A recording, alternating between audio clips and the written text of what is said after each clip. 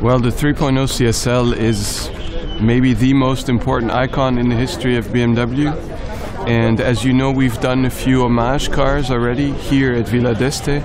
And Villa d'Este is maybe the best place to do an homage. So the most important icon, the best place to show it, we think it's the best combination. That's why we did the 3.0 CSL homage.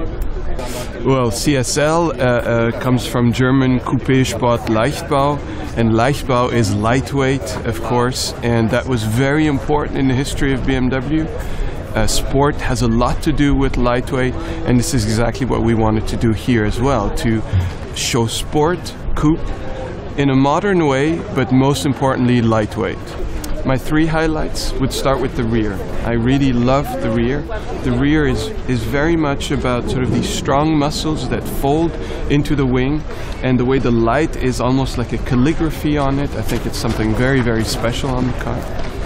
The interior is very puristic, very simple, all about lightweight. You can see and experience the carbon fiber, and this cockpit with the light going all the way to the small display is really exactly what this car is about. And finally, a little detail, the little X in blue on the headlamps, I think is a really nice quote of the past, the way we did race cars with X taped on the headlamps, and here it's to represent the laser lamps as we have them today.